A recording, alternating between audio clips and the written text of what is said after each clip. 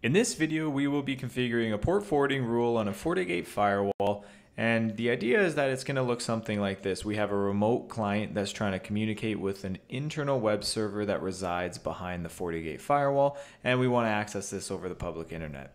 So take a quick screenshot here of the topology that we're going to have, and let's get into the config.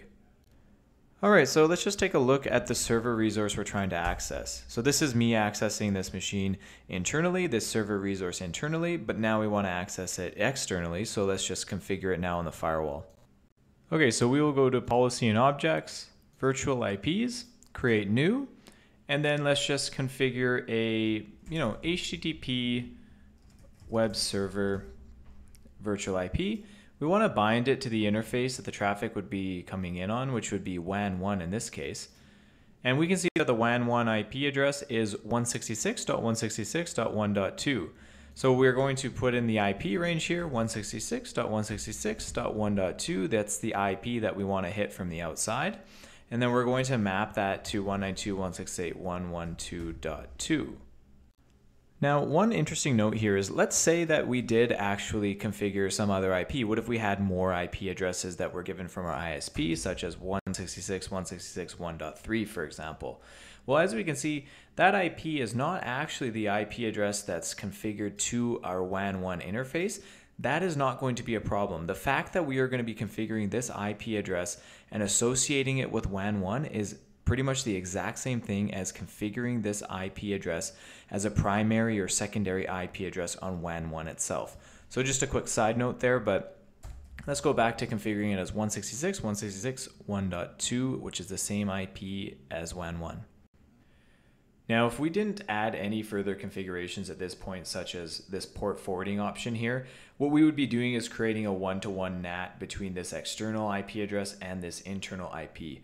This could absolutely be what we are trying to achieve, but in this case, we want to be able to access various external services that the firewall will be hosting. So in this case, and probably most cases, what you're going to want to do is create a port forwarding rule.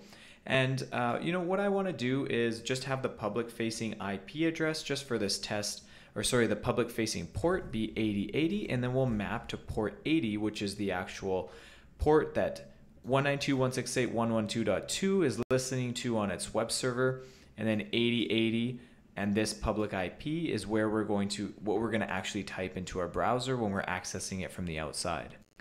Okay, let's submit our changes, and then let's go to Firewall Policy and create a new policy here.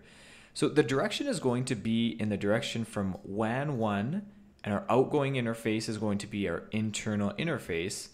192.168.112.2 is the IP we are trying to reach, the end server IP. So let's just type this as VIP HTTP. Again, VIP stands for virtual IP. In this case, we are going to just specify the service as being all, which is any IP address in the world. You could specify this to be maybe a specific source public IP or maybe a geographic range. But in this case, we're just going to keep it simple and make it all. And then the destination, in this case, that's going to be the VIP object that we just created, HTTP web server. As we can see, there's the configuration we just specified a moment ago. And let's select the service as all.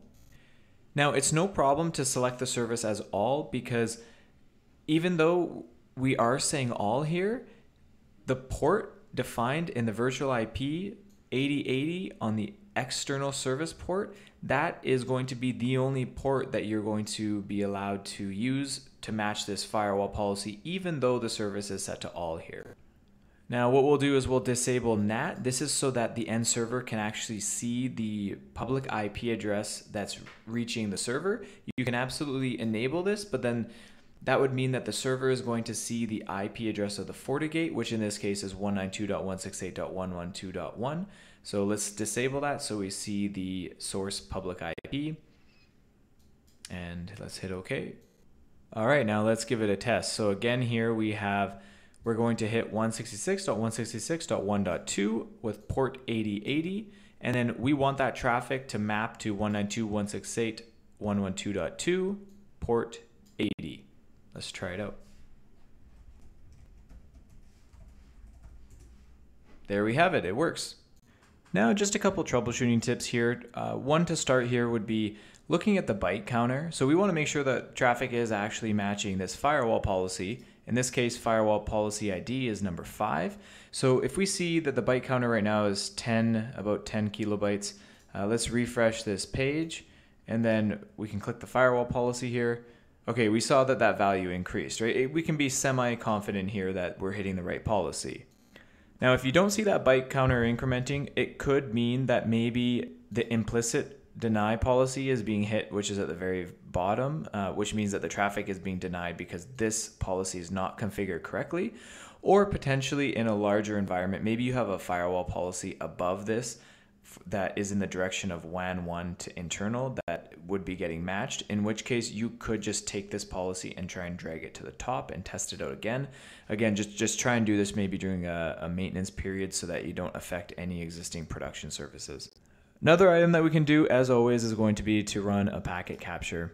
So if we were to, look at our WAN 1 interface and we're going to be filtering for, let's just go port 8080 for simplicity here. You can further define it if you'd like, but in this environment, it should work out. Let's start that out, run that test.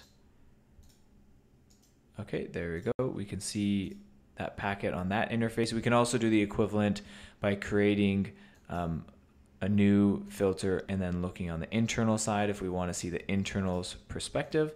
But in this case, let's just look at the WAN perspective. We can see bidirectional communication.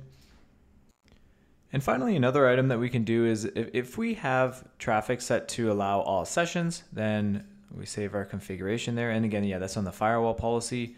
Then we run a couple more tests. Then we can go back to our FortiGate, go to our log and report section. We could filter further for these specifics, but in this case, let's see if we find any type of match. We know what the policy we're looking for, which is policy 5. So that's all policy 1 traffic there, which is not the correct policy. So let's just go policy ID and type in 5 here. There we go. Okay, so we do actually see that policy match and we see information on the right side there about what's happening with that traffic. We could further specify a source, destination, and that kind of thing there. All right, and that covers things. So, stay tuned for the Hairpin NAT tutorial as well as SSL offloading tutorials, which I'll link right in this section once they're available. And aside from that, thanks for joining, and we'll see you in the next video.